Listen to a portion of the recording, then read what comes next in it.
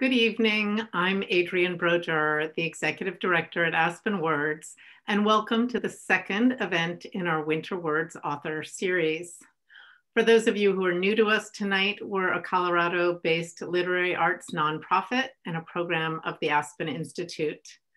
But before I introduce our speakers, I'd like to turn it over to my colleague, Carolyn Torrey, who will go over some housekeeping items and thank the many people and partners who make Winter Words possible.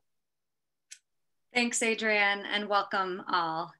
We'll be using the chat feature to post links to additional reading and information throughout the event. And we're delighted to partner with our local indie bookstore, Explore Booksellers, for Winter Words this season. Books make the best holiday gifts, I'm sure you all agree, and we've provided a link in the chat to shop for copies of Curtis Sittenfeld's books. We've set aside the last few minutes of tonight's hour-long talk for audience questions. You can submit your questions anytime using the Q&A feature in the toolbar at the bottom of your screen, and I'll pop back in at the end to help facilitate that. And now I want to recognize and thank the partners who have helped make this virtual season possible. Thank you to our season presenting sponsors, Beth and Josh Mondry and Helen and Wally Obermeyer, our media partner, the Aspen Times, our grantors at the City of Aspen and Les Dames d'Aspen. And new this year, a very special thanks to our lead corporate sponsor, Book of the Month Club. We've posted in the chat with more information on their monthly book subscription service. Thank you to the Aspen Words Advisory Board, to all of our members, and to everyone here tonight who purchased tickets or passes this season. Adrienne, I'll turn it back to you. Okay, thanks, Carolyn. Before we start our program, I want to announce that in February, Aspen Words will host Robert Kolker, author of Lost Girls, and most recently, the #1 New York Times bestseller, Hidden Valley Road, Inside the Mind of an American Family, which gives the account of one family with 12 children, 6 of whom were diagnosed with schizophrenia. The event will take place on Wednesday, February 10th, and Robert Kolker will be joined in conversation by Rebecca Skloot, author of The Immortal Life of Henrietta Lacks. Stay tuned also for news of our March Winter Words event, which will bring together a delicious panel of food writers discussing how local cuisine and culinary traditions shape our identity and strengthen our connections. Both of these events promise fascinating conversations, so I hope you'll be able to join us. Now, it is my great pleasure to introduce tonight's outstanding speakers. First, Curtis Sittenfeld. If you've read even one page of Curtis Sittenfeld's fiction, you know her books are elaborately plotted, perfectly paced, and populated by deeply relatable characters. Curtis is the best-selling author of 7 novels: Prep, The Man of My Dreams, American Wife, Sisterland, Eligible, and most recently, Rodham, which speculates the trajectory of Hillary Rodham Clinton's life had she decided not to marry Bill. Curtis' books have been selected by the New York Times, Entertainment Weekly, Time, and People for their 10 Best Books of the Year list, have been optioned for television and film, and translated into 30 languages. Curtis will be joined in conversation by writer and activist Charlotte Clymer. Charlotte is the former press secretary for Rapid Response for the LGBTQ civil rights organization, the Human Rights Campaign, and an outspoken activist on issues ranging from feminism, LGBTQ advocacy, and veterans affairs. She is a transgender Army veteran and has written extensively on topics ranging from gun culture to discrimination based on gender identity. Her articles have been published in Glamour, The Independent, NBC News, Vice, and The Huffington Post, and she has appeared as a guest commentator on NBC News Sunday Morning. With that, I'll turn it over to Charlotte and Curtis to discuss Rodham, a tour de force that examines the cost of female ambition and the trade-offs and compromises women make when building lives in male-dominated realms. On behalf of the Aspen community, welcome to both of you. Thank you so much for welcoming us. I am so honored to be speaking to Aspen Words.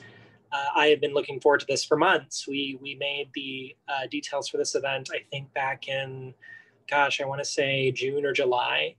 And so I'm so deeply thrilled to be here, and especially with one of my favorite writers, Curtis Sittenfeld. I came to Curtis writing through her first book, Prep, about 7 or 8 years ago. I walked into a corner store in my neighborhood that had a mini library near the door where you could leave a book or take a book. And one of them was Prep, and the cover caught me. And so I took it, and it just blew me away. I guess if there's one way I could describe Curtis writing, it would be authentic. There's just this authenticity that permeates every bit of it that's just so fascinating to me. Curtis, I am so honored to join you here, of course. I'm wondering from the get-go, I looked up your book because I got curious about this. I looked up your book on Amazon to see what categories it would put it into.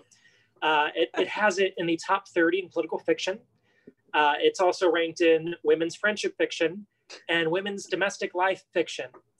It is not ranked, for some reason, in alternate history, which I found fascinating because it is an alternate history book. And the more I thought about that, the more I wondered how much it had to do, first of all, with the narrative itself, but also the fact that the brilliant writer of it is a woman. And I'm wondering if you had thoughts on that.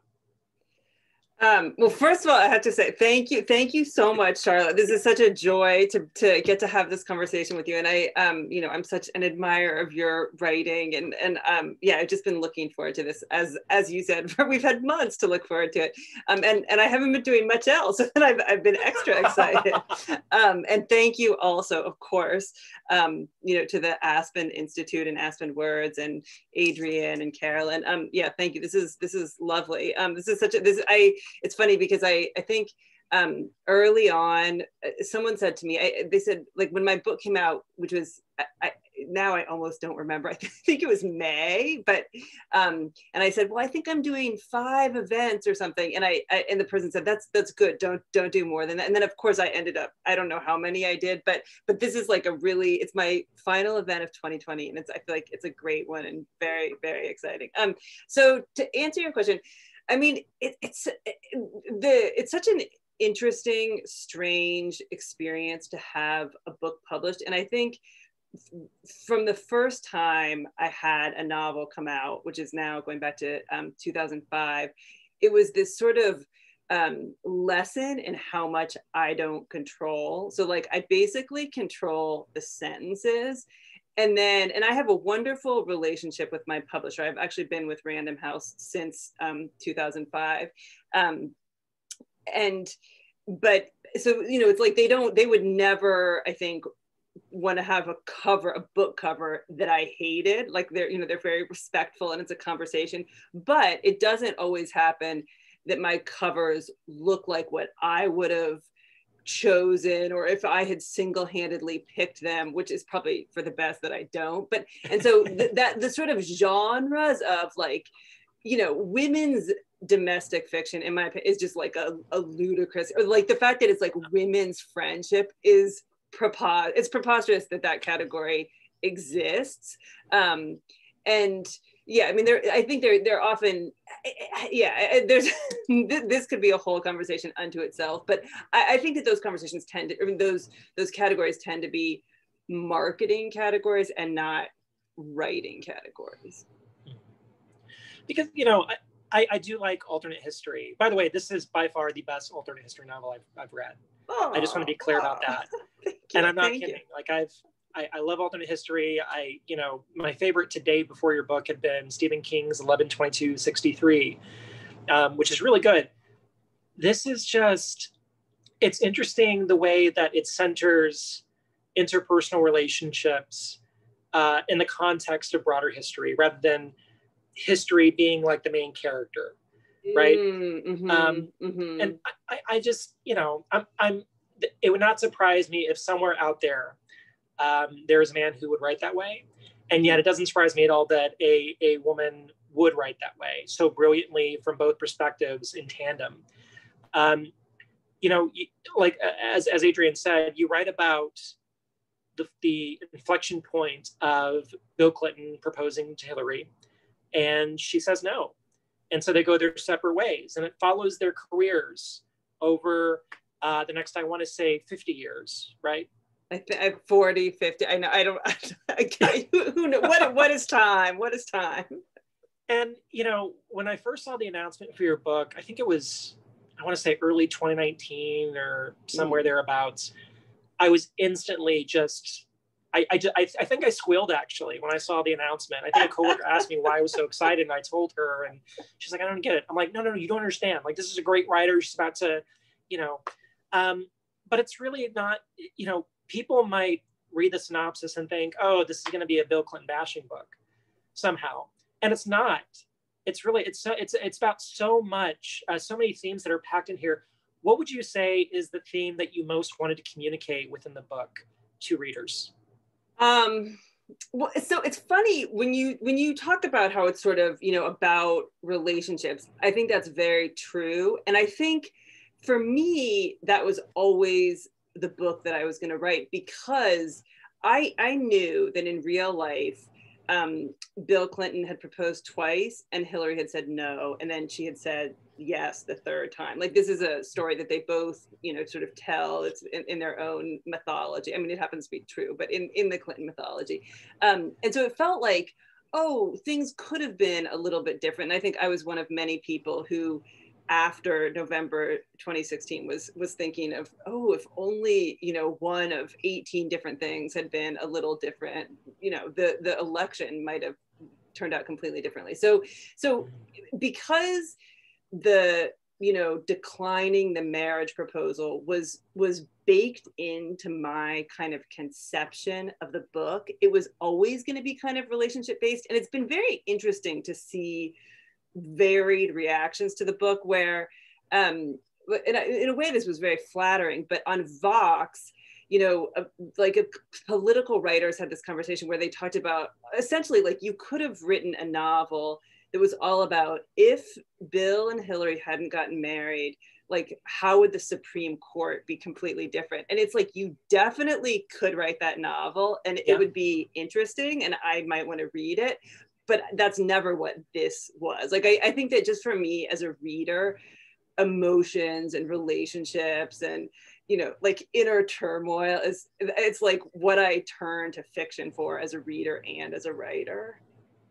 Well, it's interesting you say that, because, you know, after Election Day in 2016, which breaks my heart even now to think about, you know, there were a lot of things I was thinking about, like the future, and I'm sure all of us were worried about what comes next in terms of policy and, you know, vulnerable communities and whatnot.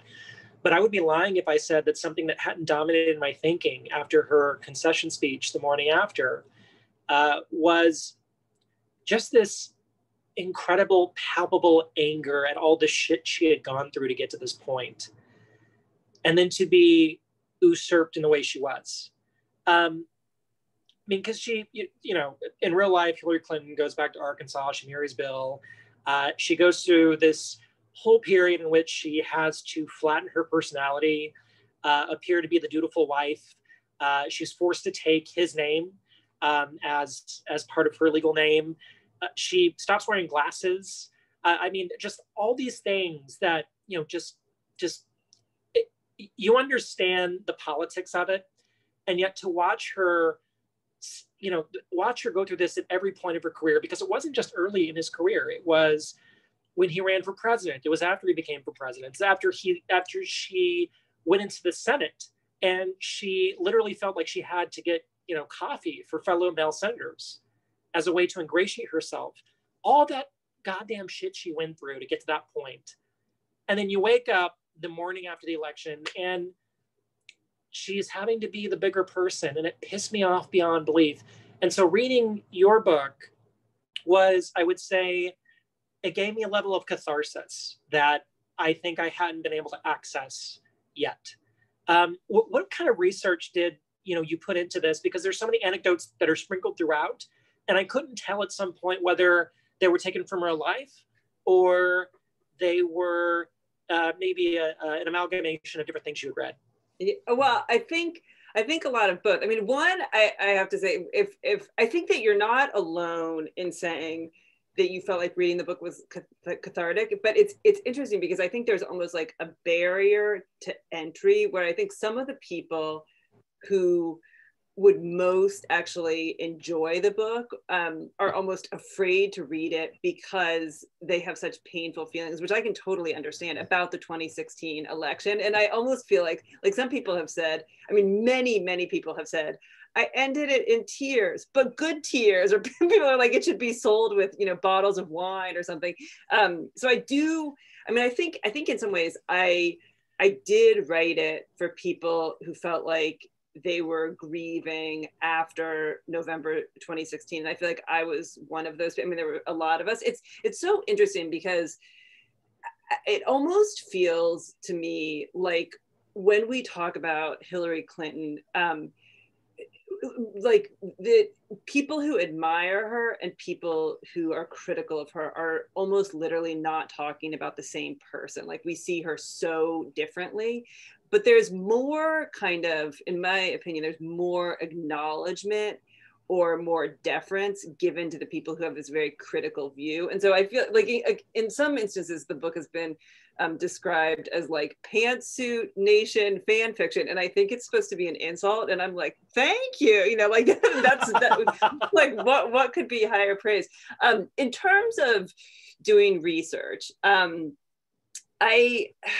mean, I think basically the book, you know, has 3 sections where it opens in the 1970s when they're at Yale Law School, they meet and fall in love. And insofar as there's a public record, it pretty much follows the public record, you know, like their first date, which again, they've both talked about and they've both written about in their memoirs, and her following him back to Arkansas.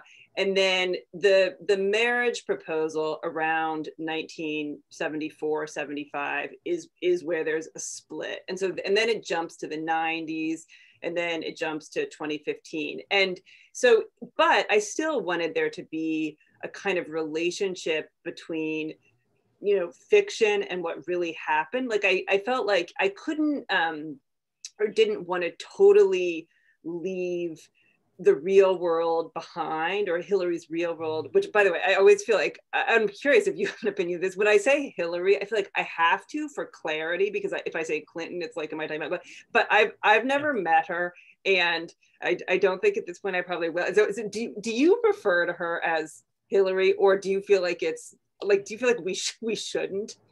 Oh gosh, that's such a good question. That's a great question.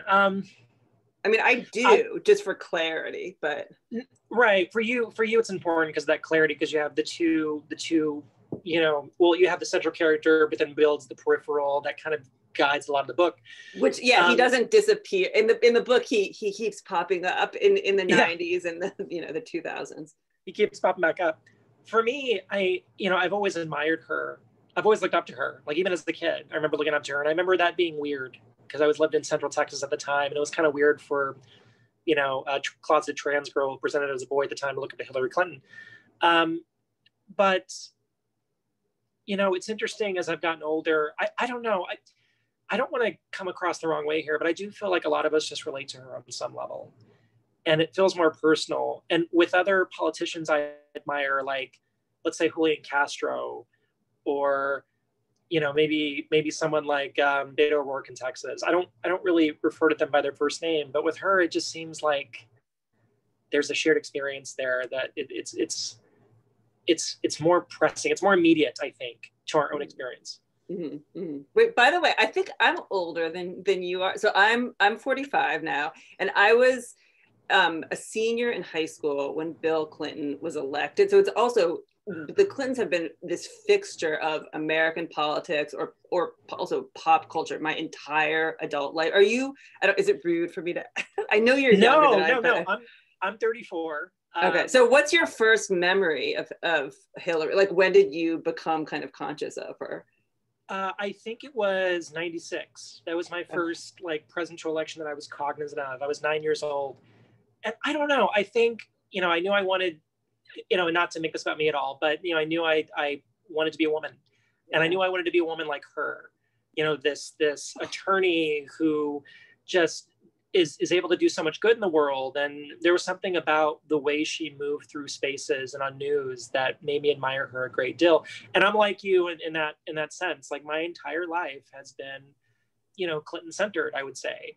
I think that's even people who don't like her, they would have to admit that the Clintons really have been at the center of our political discourse for our entire lives. Oh yeah, well, and so that's, I think, another thing that kind of motivated me to write the book is I think I felt similar to you. Like, I remember reading about her, when Bill was running in '92, and I was then, I think, a junior in high school, and feeling like, oh, this man who is running for president, and he has this strong, successful wife, and like, that's really cool, and that's something I've never seen before.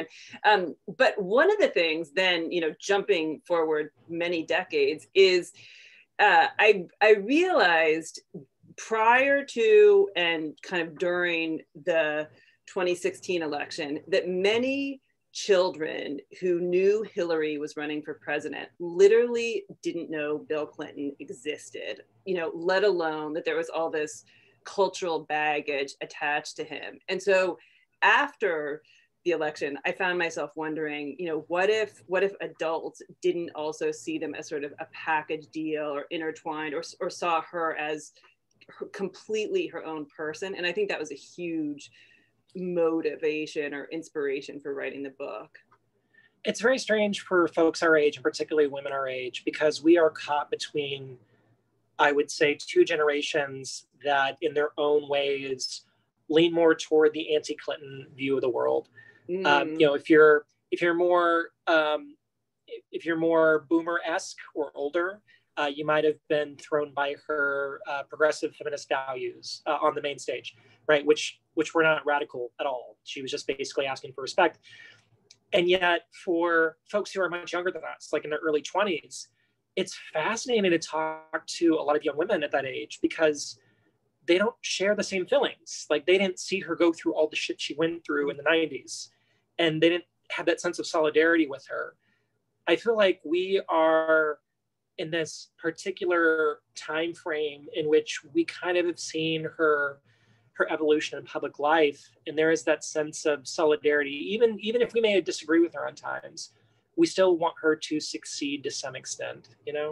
I think, in my experience, I think women who are like my age or older tend to, I mean, obviously there's a big sort of, conservative liberal divide, but tend to admire her. And I think a lot of women feel like, they've experienced versions of what she's experienced professionally, of maybe being qualified or overqualified, compared to a man who then gets the position. But I will say, I think that I underestimated the level of criticism that's kind of currently directed toward her, exactly as you say, from women in their 20s. And something that I'm really curious about is, as they get older and maybe face political challenges or professional challenges, will that change, or will the world change? I mean, who knows what will happen, but it is an interesting phenomenon that I think I was very well acquainted with, kind of conservative criticism of her, and maybe even underestimated more progressive, youthful criticism of her. I want to get back to your book, but I do want to point this out real quick, because you brought up a great point. I feel like the goalposts started with Hillary and they keep getting moved. So in 2016, when it was clear she was on her way to the nomination, the criticism was, I'm fine with a woman as president, I just don't want her. I want Elizabeth Warren to run. And in the run up to 2020, it became, I want a woman to run, but I don't want Elizabeth Warren. I feel like there's another woman out there who could be better. And this year, AOC is now under the spotlight. And wouldn't you know it, the new criticism is, I'm fine with a woman leading the party, I just don't want someone like AOC. So it feels like there is this turnstile sense of sexism with each succeeding generation that really was never about the person, but more about them being a woman. I do want to pivot back to your book, though, because God, y'all, by the way, y'all have got to buy this book if you haven't. Trust me, you will fly through it, and you might read it again, just to pick out all the great little like nooks and crannies. What was it like to write from her perspective, to get inside her head as this highly accomplished, woman who really didn't burst onto the national stage in your book till much, much later in the timeline of your book? It's funny because I think the short answer to that is that it was kind of good for my self-esteem to write in the first person from the perspective of someone so like powerful and successful. And, so one thing I did was, I think this is not too much of a spoiler, she becomes a law professor. I mean, as she was briefly a law professor in Arkansas. And in my version, she becomes, she leaves Arkansas, goes elsewhere, becomes a law professor. And I have two good friends. One friend is almost exactly Hillary's age. One friend is 50, and they're both law professors at Washington University in St. Louis. And I asked them a million questions. It ranged from, like if you go into class on the first day of the semester, like what are the first words that come out of your mouth? And then there were more, like there's a sort of legal aid plot line. And my friend Rebecca had to tell me, like, she was like, Curtis, you're trying to have Hillary in housing court, but you have her in criminal court in terms of like the other cases that you refer to. So it was like, but it was interesting because to me, my friends Rebecca and Susan are like, they're these very, even though my fictional Hillary is not prominent nationally until she runs for office, but even as a kind of trailblazing law professor, she was this, powerful, impressive person.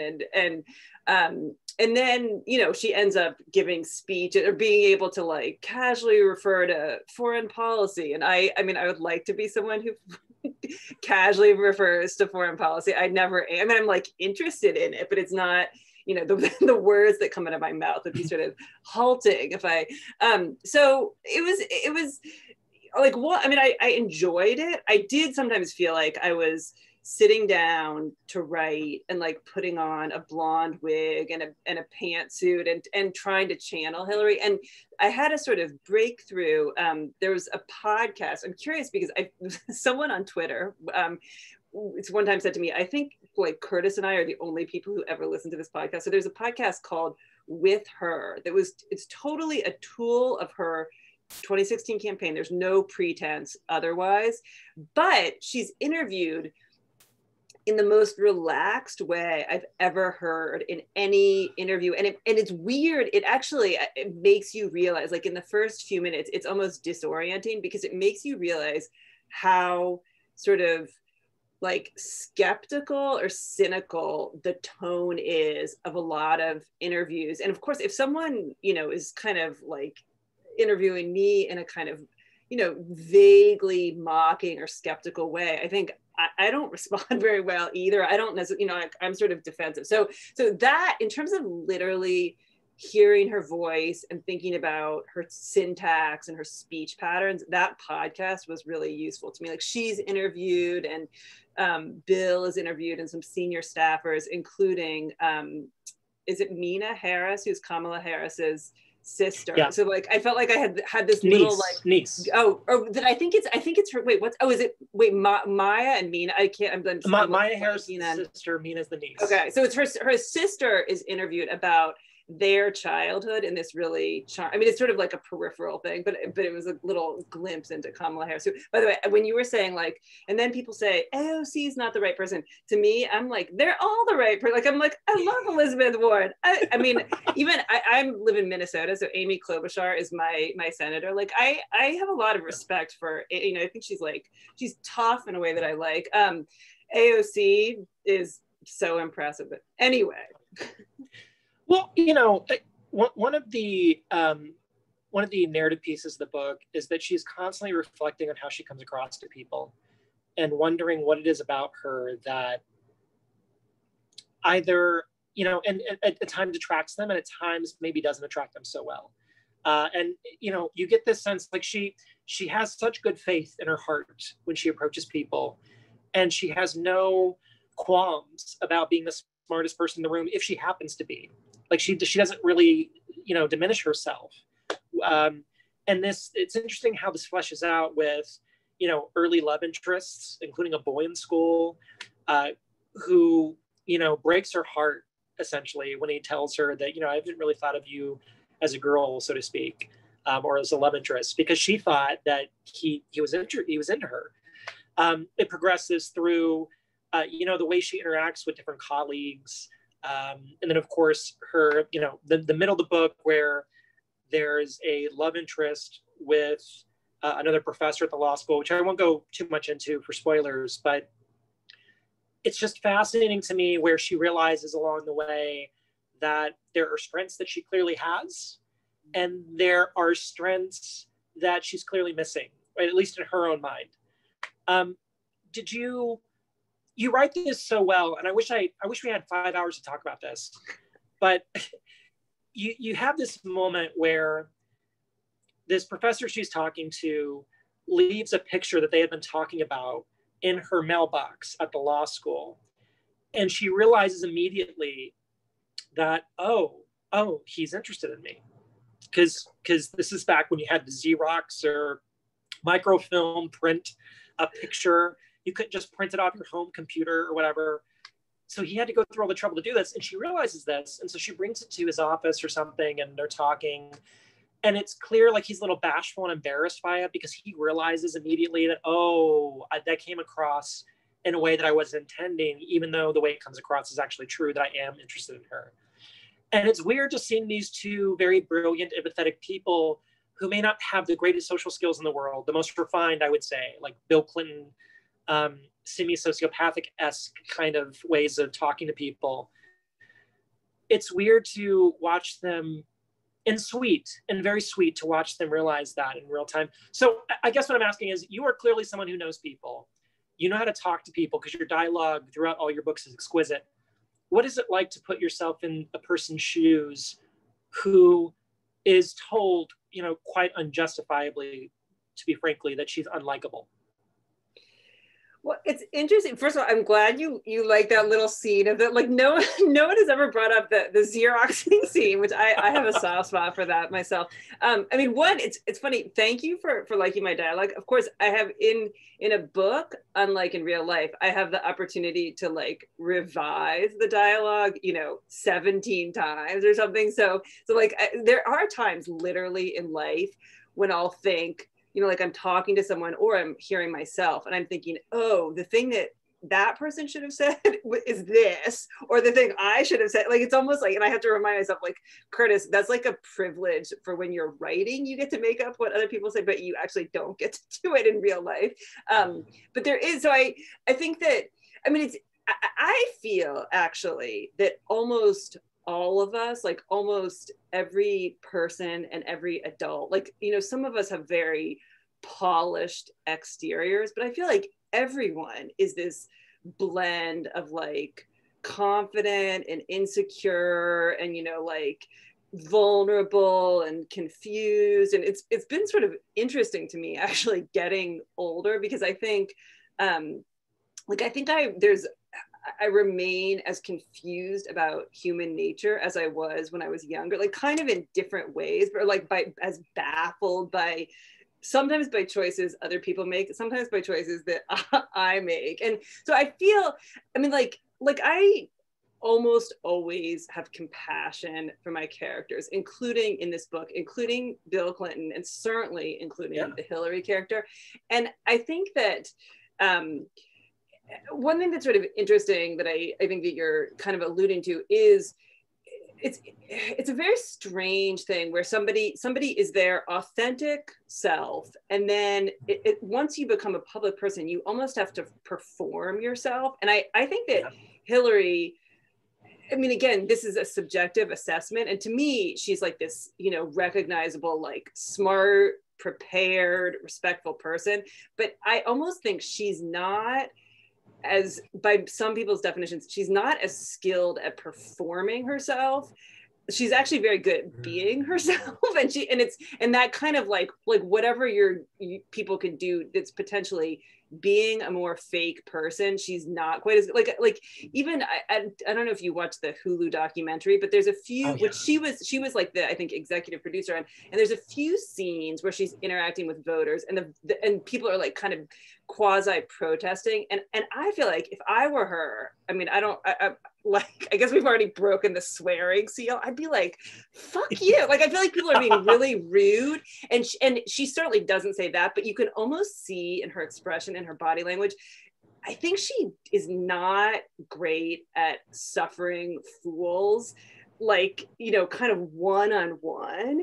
And to me, that's actually kind of endearing and would make me want to be friends with her. But I think that makes a lot of voters feel resentful and feel like she thinks she's, you know, superior or whatever. So I feel like I've like totally lost track of the start of this question. Human nature. No, I love it, because you have this great not subplot. I would say you have this great sequence of scenes in the book where she's a professor at, was it UChicago? I forget. Northwestern. Okay, it was Northwestern. Northwestern's been in the news a lot this week. She's a law professor at Northwestern, and she has this student in her class that is like the classic frat boy. And, you know, he takes her family law course, and he's like, well, what is with all these, you know, feminist readings? What's up with this? And he's just enormously disrespectful. And I'm reading this and I'm like seething. Like, I just want her to just tell him off. And she doesn't. She just calmly explains how it's going down, and she leaves the classroom, and she runs into her male colleague who she relates to this just kind of offhandedly, and he gets pissed off and he wants her to do something, or wants to do something on her behalf, and she just kind of takes it in stride. And I wondered reading that, I guess, the evolution of what it means to have a thick skin for someone like Hillary Clinton, because you can imagine that earlier in her career, her thick skin was resilient. And then by the time she gets to 2016, I would be like, fuck you too, because you've been a first lady for 8 years, you know, a senator for 8 years, then a secretary of state, and now you're the Democratic nominee for president. And there are people who are just treating you like you are, I guess, the wife of a politician who got more than she was due. And definitely some people think of her that way. It pisses me off so much. But she does a really great job, I think, of dealing with that. And I'm wondering, you know, when you're writing the book, how did you think to write those scenes where she does encounter direct sexism? Well, it's funny because this is a sort of sideways way of answering this, but I did think to myself, you know, when it wasn't clear who the Democratic nominee would be in 2020, I thought to myself, I think that any, you know, woman who's sort of one of the last candidates standing, whether it was, you know, Warren or Harris or Klobuchar, I thought, like, I have a feeling they actually would be excellent at debating Trump or just running against Trump, because there is nothing a woman hasn't seen. And I think this is probably particularly true of Kamala Harris as a woman of color. There's nothing, like, by the time you are elected senator, it's hard to imagine what hasn't been leveled at you, and you've kind of come out the other side. And so I mean, there's a quote that Hillary herself references. I think it's like in her biography or her autobiography, Living History, where she talks about Eleanor Roosevelt said you have to have something like a hide as tough as a rhinoceros skin or something. But there's literally, I don't think there's, I'd be interested if this is true for men, but I don't think there's any woman who has attained any degree of like fame or recognition where you couldn't log on to the internet and find scathing criticism of her. And even I, you know, like, I'm not a household name or whatever, but it would not be hard to find, you know, scathing criticism of me, my books, whatever. Like, and so I think, right. I mean, I think that there is a difference. Like, I think people who haven't had that criticism leveled at them, like from strangers, you know, almost are shocked to read. I mean, maybe in our trollish times, it's less shocking or more universal. But I think that you know, if you are a professionally ambitious woman, which I think both of us are, you know, you have to kind of make peace with that, or just, you know, feel like, okay, this says more about you than about me, you know. But and I think this is true for Hillary and me, which again, I'm like painting this, you know, like, well, Hillary and I, when we have tea together, and my fantasies when Hillary and I are talking about, you know, the challenges of being a working woman. But I think that you know, you can be pretty tough and you can think, oh yeah, of course I get criticized a lot, and she herself has said this, but there are times when even though you're thick-skinned, like something kind of breaks through and you think like, my God, I'm also a human being, you know, like it's that I don't think anyone is totally impervious. You can be impervious to 99% of criticism and still think like, ouch, you know? Yeah, it's weird. I'll have friends who send me tweets to retweet, and they'll come back to me a couple days later and be like, oh my God, some of the replies I got were horrible. Yeah. I'm like, yeah, that's a Tuesday. That's a Tuesday for us. Yeah. I have 1,000 more questions, but I really don't have much time before we need to get to Q&A. So I'll ask you one more. The middle of the book, the biggest plot line is about Clarence Thomas and his confirmation process and the fallout from that. And, you know, in both the real timeline and in the book, it leads to 1992 being the year of the woman, in which there was a dramatic increase of women in the House and the Senate and in state legislatures who were pissed off by the way Anita Hill was treated during the confirmation process. You have Hillary Clinton exploring a possible bid for the Senate, and she's getting all her ducks lined up. She had to be convinced, by the way, in the book, which I think was accurate, quite accurate. And she's about to pull the trigger on, you know, formally launching the campaign, and then Carol Moseley Braun, as in the real timeline, declares, and Hillary says, you know what, it's her moment, so I'm going to step back. And I was so struck by that, because I really thought when you first started, you know, I'm reading the book and I know where the real timeline is going because I'm a political nerd, but I'm excited because I'm like, oh, cool, this is her entry point. And then you don't make it her entry point. You have her wait, and you have her cede the spotlight to someone who she felt was more deserving and more capable of running for office, and a Black woman. Carol Moseley Braun was the first Black woman to serve in the U.S. Senate.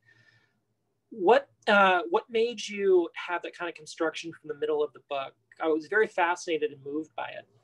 Well, but then, okay, I don't know if this is too much of a spoiler. So Hillary goes through a few waves of, she thinks she's going to go for it, then she pulls back, then she basically does go for it. Yeah. And I feel like, and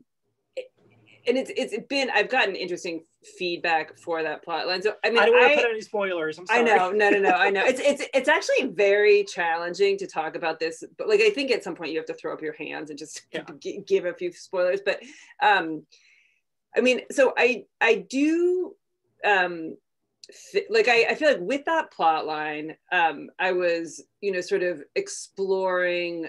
There is obviously a long and often very ugly history of white feminists essentially like failing Black feminists, and there is also, you know, like strangely we sometimes pretend that, you know, like Republican, well, maybe no one does pretend this, or maybe younger generations don't pretend this, but I feel like people of my generation sort of pretended, you know, if you're a Republican, you don't necessarily care about racial justice, but if you're a Democrat, you do care about racial justice. But there's actually, you know, many policies, including from the Clinton administration, that you know, felt punitive to people of color, disproportionately punitive to people of color.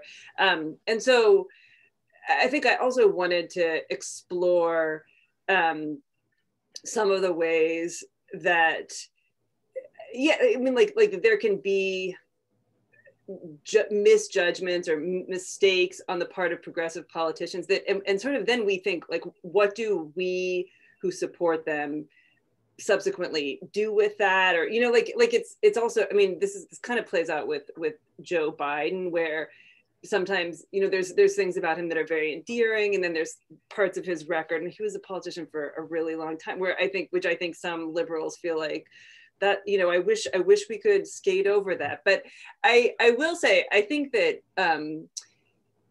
one of the things that was sort of interesting for me about writing the book is people have familiarity with Hillary Clinton. Like if I write a novel and I invent a character, then it's kind of like I'm guiding the reader. But if it's the story of Hillary, and especially the more someone's a political junkie, the more they can say, this is what really happened in the 1992 Senate race.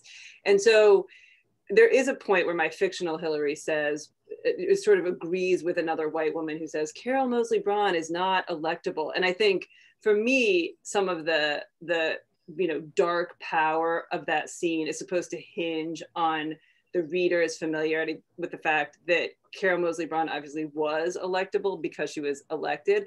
I certainly think that there, and again, I've gotten all different kinds of feedback. I think there are some people who think, wait, like you're erasing Carol Moseley Braun from the record, because that's actually an unreasonable assumption to think that everyone knows that she was in fact the first Black female senator. And I think that I should, and I do, like listen to that and kind of, sort of sit with that feedback or take it to heart. I have about 1,000 more questions for you. We got to get to the Q&A portion. Curtis, I just want to thank you so much for having this one-on-one and inviting me to be part of it, because I'm a huge fan of yours. Folks, you need to buy her books. If you haven't read them or have all of them, make sure that you get them. I promise you will not be sorry. You might even send me an email thanking me for telling you to buy them, because they're that good. Rodham, sold everywhere books are sold, including at bookshop.org, where you can support independent bookstores. I'm going to turn this over now to Carolyn at Aspen Words, who's going to lead our Q&A. Thank you so much, Charlotte. Thank you. Thank you, Charlotte, and thank you, Curtis. This conversation went in so many directions that I never would have expected, which is a sign of a great discussion. And we do have lots of audience questions, so I'll jump right in. This first one is from Rachel, though several others asked variations on it. So I'm curious what permissions, if any, you had or wanted to get before publishing. And has Hillary Rodham Clinton responded to the novel? If not, how do you think she would react to the book? So first part on permissions, and then has Hillary responded and how would she react? So I did not seek out Hillary's blessing. And the publisher, Random House, my US publisher and my UK publisher, had lawyers vet the book. And people do sometimes ask me about that. And I almost feel like a person who's a lawyer, which I'm not, is sort of better at addressing some of the nuances of what is and isn't permissible. But if you read the book, it was vetted by lawyers. So that's one thing. I mean, in terms of, I think it is probably the number one question I get is, has Hillary read it? So I have, again, as I mentioned to Charlotte, I've never met Hillary. I've never had contact with her. I know a few people who know her or who've worked with her. And I have never received any indication that she has read it. And I think if I were her, I wouldn't, which people think like, oh my, you did all this research and it's all about her and how can she not? But the sort of, I feel like in the context of her life where, as the novel actually refers to, there are like nutcrackers in her image, or, she's been portrayed by Kate McKinnon and Amy Poehler on Saturday Night Live, or, there are like coloring books featuring her. I mean, there are hundreds and hundreds and hundreds of nonfiction books that I do think that she must have, again, I feel like Charlotte and I were sort of talking about the thick skin. She must have developed techniques for tuning out attention that doesn't feel productive or relevant. And as much as it pains me to say this about the book that is my baby, I can see that's not feeling productive from her perspective. And the sort of I thought when it came out, I did think like, should I send it to her? Because I felt like at the least, if she's at all interested, she shouldn't have to pay for it. And then like, and I was like, I could flag a few pages that like, maybe she wouldn't like all of it, but she might like these. And then, but it just partly because of the shutdown, you know, her address is publicly findable, but I just felt like it's a little weird to write a book about her. It's called Rodham. It has her image, and then to send it to her house. And I kind of felt like, okay, Curtis, like leave her alone. But you know, if she ever, I mean, I would be if I received word that she was interested in reading it, I would be happy to select like, you know, the most you know, enjoyable sections. Can I just say real quick? I think she'd love it. I really do. I think she'd love the book. I do. I did. That's my hunch, but you know, maybe I could be wrong. So. I mean, she is a reader. I know she is definitely, and including a reader of fiction. But yeah. Well, you'll have to let us know if she does eventually, and how she reacts to it. So this next one's from Karen, and it's, what differences did you feel in reimagining history for Rodham versus American Wife? And just so everyone knows, American Wife is based on Laura Bush's life, an early novel of Curtis's. So, which came out, it's funny, it came out in 2008. And so a big difference between the books is American Wife, you know, uses fictional names. So the main character, who is loosely based on Laura Bush, is called Alice Blackwell. And I actually made the decision to not, I thought about changing names in Rodham, or I even thought of, you know, like maybe they're called H and B or something like that. But the reason I didn't change their names is that I felt like it was kind of like a scientific experiment where you only change one variable at a time. And if I made them into like Helen and Bob, and they meet at, you know, Yale Law School, and then they go their separate ways, someone would, you know, she follows him back to Arkansas, but they don't get married. Like, someone might think this seemed like it was based on the Clintons, but then it, you know, deviated from the Clinton story. And so I just thought it would be like distracting. I may have underestimated that it's distracting in a different way to read, you know, they're called Hillary and Bill. You see them, you know, lying in bed together. So I guess it depends on how you define distracting. But so this did, I mean, again, as Charlotte said in the beginning, this is very much an alternate history, whereas I think that was, American Wife was more a fictionalized version of more or less the historical timeline, or like a very embellished, imagined, you know, like these are the scenes that we know happened, or, you know, George W. Bush quit drinking at some point and none of us were there, but I've imagined what the dialogue might have been.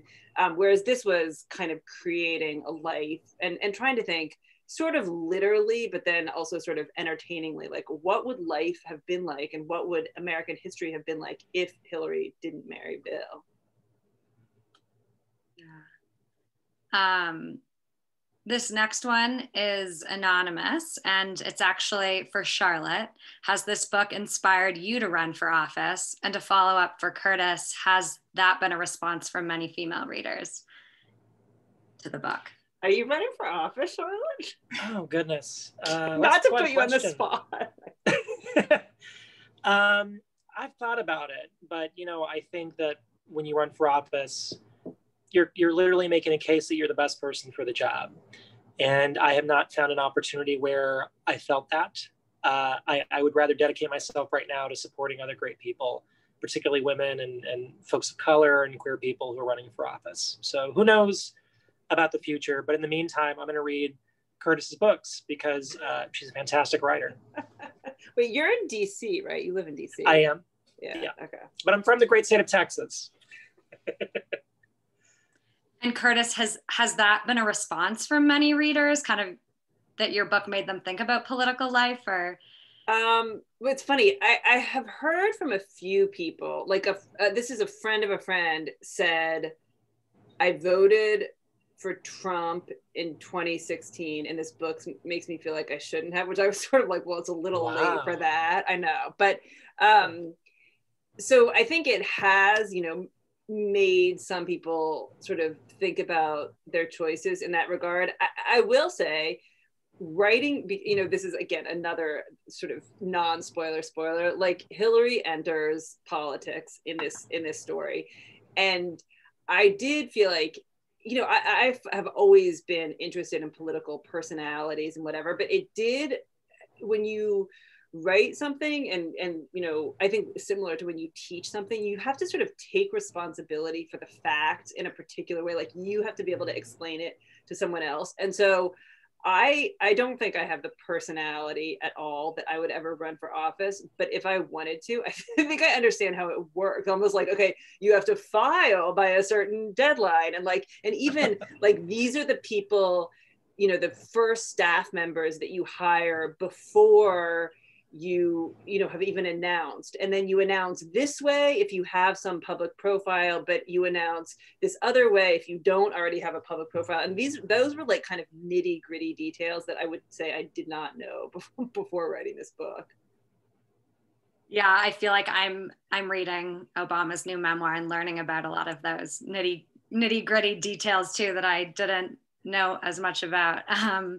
I would be remiss not to point out real quick, if that you are a woman thinking about running for office and you're reading these books and it seems too complicated, just push that aside. Just explore it. Talk to people, see what's out there. There's so many resources for women who are thinking about running for office. So don't ever feel that you're not qualified. Women tend to feel they're not qualified for office when they're absolutely qualified. Men tend to feel that they're overqualified for office when they're not qualified at all. So just keep that in mind. Well, and actually, to add to that, you know, something, Charlotte, that you mentioned before, a character, like the character of Hillary has to be sort of encouraged to run, which is almost always true for women. And this is something I don't think I knew before writing this book. Don't you think there are almost like boot camps? Like if I said, I want to run for Congress, or even like I want to run for, you know, state Senate or something, like there are organizations that would help me figure out the next step. Like, it's not like you have to go it alone. So many. Yale University has a campaign school. There's Emerge, which is a great organization. Run for Something, run by Amanda Littman and Ross Marcello. It's a great organization for young people. So trust me, there are no shortage of resources out there for people who don't know where to start but want to run. This is so great. We are recording this talk and we'll send it around to everyone who's listening. So if you can't remember these suggestions, you'll be able to revisit it. I know I will. Carolyn, maybe you should run for office, Carolyn. Just a thought. I think Aspen Words is where I'm at for now, but let's see. Okay, last question here. Beyond the obvious question of your speculative novel, what would have happened if Hillary had decided not to marry Bill, was there one central motivating question that prompted you to write this book about power, ambition, sacrifice, or something else, for example? I mean, I think that it really was a combination of, one, feeling so upset about the 2016 election and sort of not being able to think about anything else, but also not wanting to live in like Trump's reality. And so it was almost like, oh, the solution is I can write a novel. And then every day I go to this imaginary place that's different. So I think there was that. There was the sort of knowing that Hillary had said no to the first two marriage proposals is such a like interesting marital origin story that made me think even sort of about the butterfly effect, and, you know, are there parallel lives that all of us could have led? And if we had said, you know, yes or no to this like dinner invitation or this job offer, or, you know, like in my early 20s, I interviewed for a job in Dallas, or you know, like just kind of random, like, and do I have a life as a Texan that I just don't know about? So I think it was like, I think for me, any novel, you know, and because I aspire to write like a 200-page novel, but I seem to mostly write like 400-page novels, any novel is a combination of kind of topics and, like, juiciness. And as Charlotte was saying, like there's definitely so much about like human emotions and relationships that's super interesting to me. And it's sort of like, if there's a plot that ties those all together, I basically find it irresistible. Well, that's a great place to end. I think I want to thank you both for your time tonight, for the preparation, for being here and giving us so much to think about. I hope everyone will read Rodham and all of Curtis's other books. Thank you to everyone for tuning in again, and please join us for more of these Winter Awards author talks, January through April. Details will be posted on the screen in just a moment. Stay well, everyone. Happy holidays and good night. Thank you. Thank you.